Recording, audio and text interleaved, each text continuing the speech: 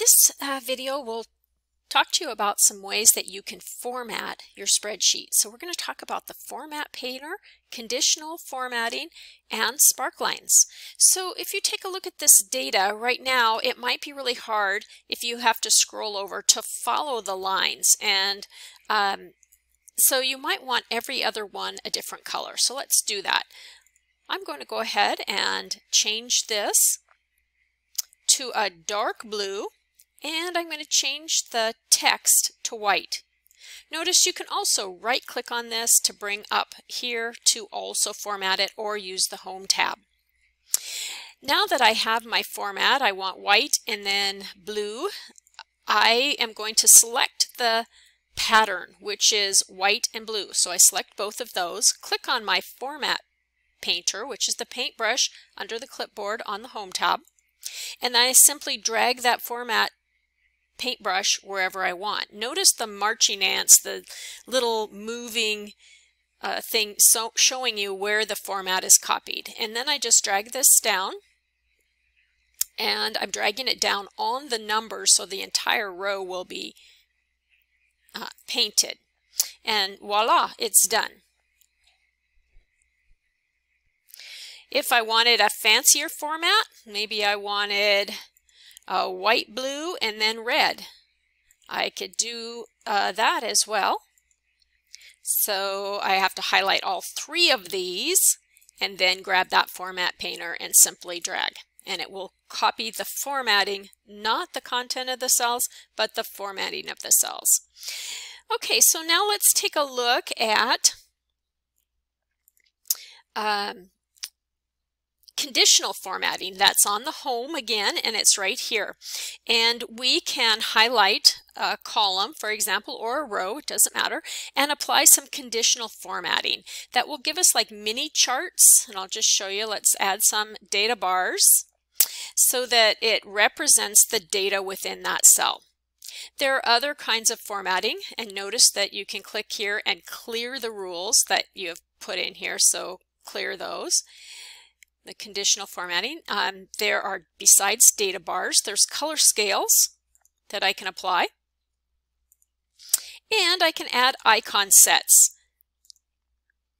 Notice also in conditional formatting with my icon sets that I can change the rules on those. So I can go to Manage Rules and Edit Rule.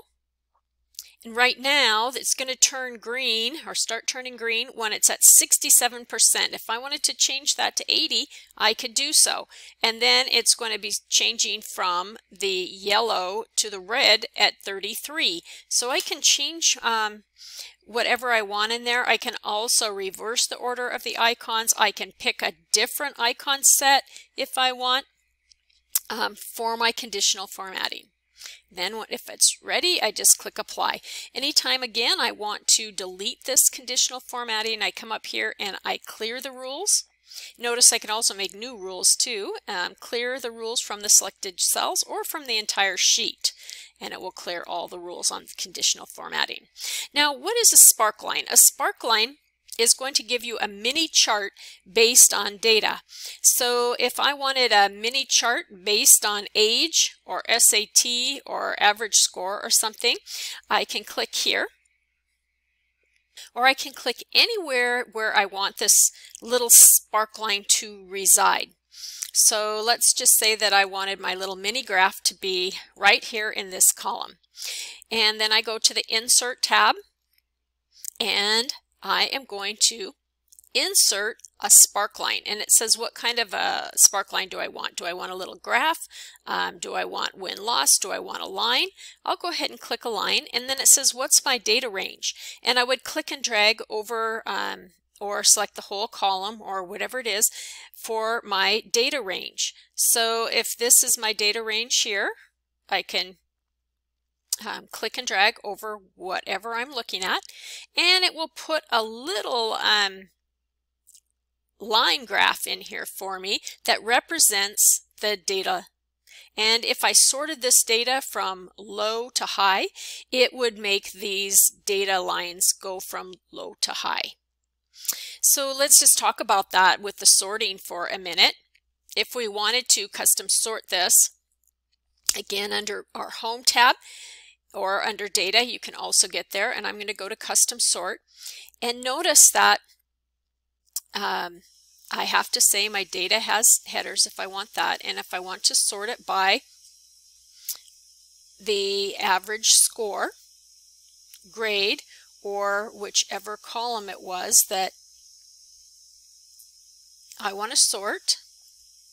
Notice that you can sort by cell values, or look at that, the conditional formatting shows up. So if I had a conditional formatting icon applied to this row, I could do that. I can also sort by cell color, cell values, and instead of just smallest to largest, I can do largest to smallest, and I can even create a custom sort. Notice that there are options here as well. So I'm just going to sort that, and notice how my Sparkline changed now. It now represents the data from lowest to highest, just as I asked for the sort.